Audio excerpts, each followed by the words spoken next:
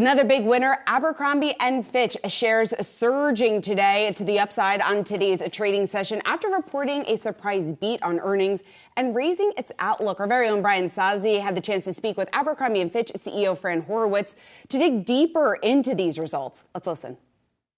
Yeah, super exciting day here on campus, Brian. It's great to see all of the smiling faces and all the energy that we have going here. Abercrombie particularly up 14%, which was growth on top of last year's 13%.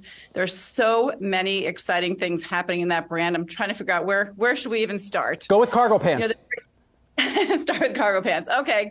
Cargo pants are important, but what's really exciting about Abercrombie is that we've really changed the brand from what people used to reference as a t-shirt and jeans brand to a lifestyle brand.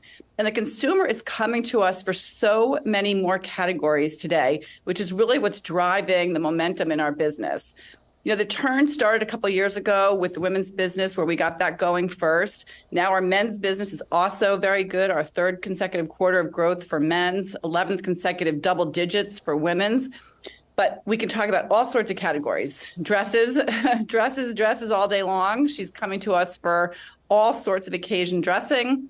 The men, guys and girls are both coming to us for pants.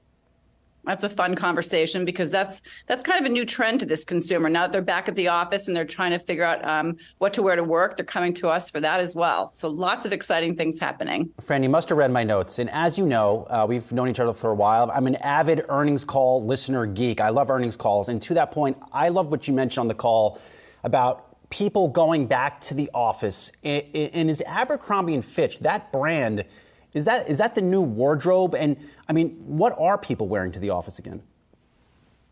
Isn't that exciting though, Brian? I mean, to your point, right? People never thought of us as an opportunity to go back to the office. And now they certainly are.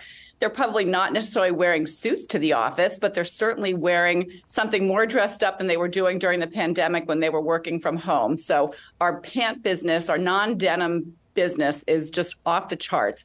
We've got a franchise in the women's business called the Sloan Pant. You see it all over TikTok. We keep producing it in all sorts of fabrics and colors, and she loves it time and time again. And in the men's business as well, we're selling trousers and pants that they can wear to the office.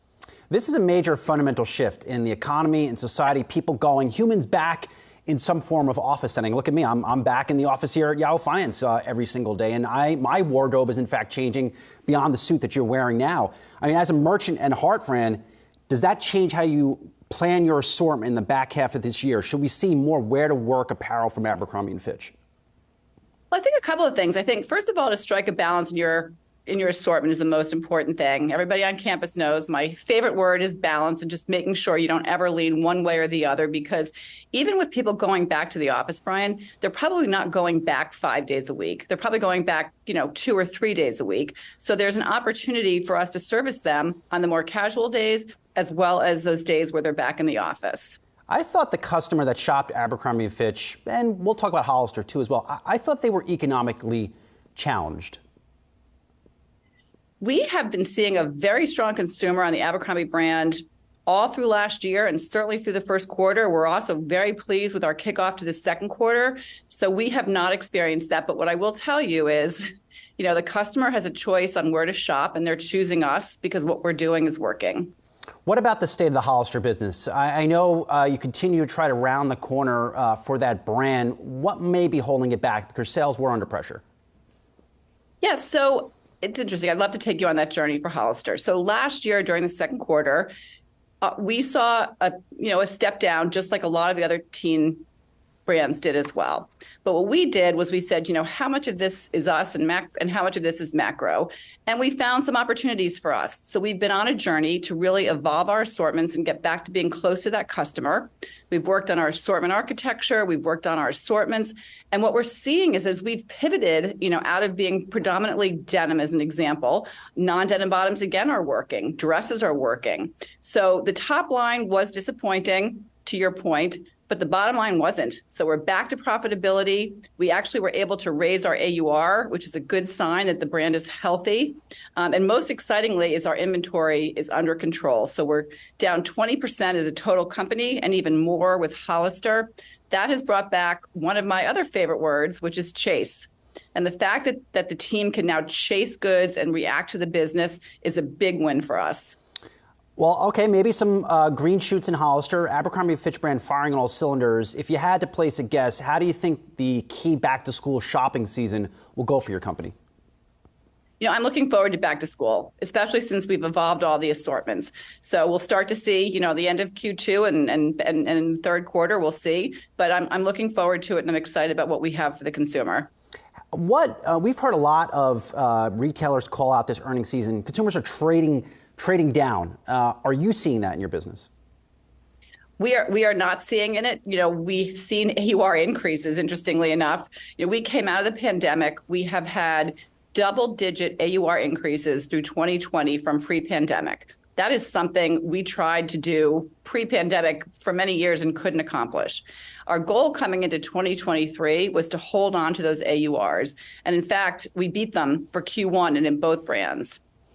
I know we have talked many times through the years on how you continue just to close underperforming stores. You're opening new stores, but given all the concerns in commercial real estate with interest rates, are you getting any higher rents? Are some of these mall players trying to raise rents on you because of challenges they are in fact seeing?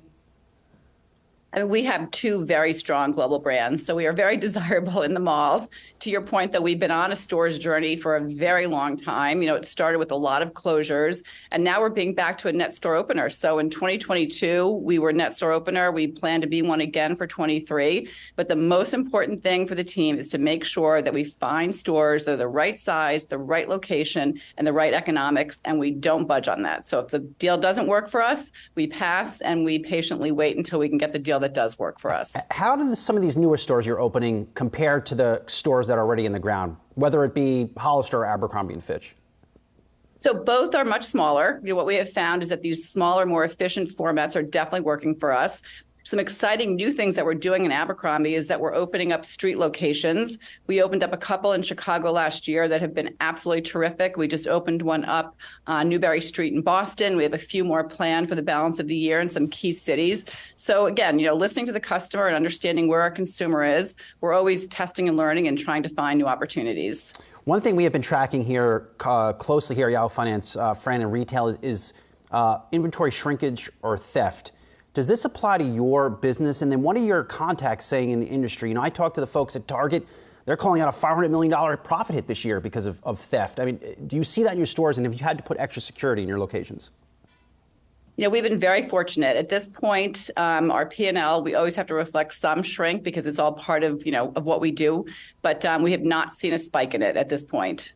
That is certainly a good thing to hear. And last question for me here, Fran. What is the biggest challenge you're up against this year as a leader? We have concerns about a debt ceiling. We have inflation that seems to be benefiting you a little bit. That's starting to come down. That's a good thing. But how do you think as you try to formulate your plan for the back half of the year, what are some of the things you're up against? Yeah, I guess when I step back, Brian, I think about the last 3 years as a CEO. Anybody that has sat in this seat is honestly ready for anything and everything that comes at us. It's taught us how to be incredibly agile and really ready to pivot on any opportunity. So there is a lot out there, to your point, a lot of macro things that we're not sure about, but we're ready to compete. We've got our inventories under control and we're controlling what we can. Abercrombie CEO Fran Horowitz speaking to our Brian Sozzi there.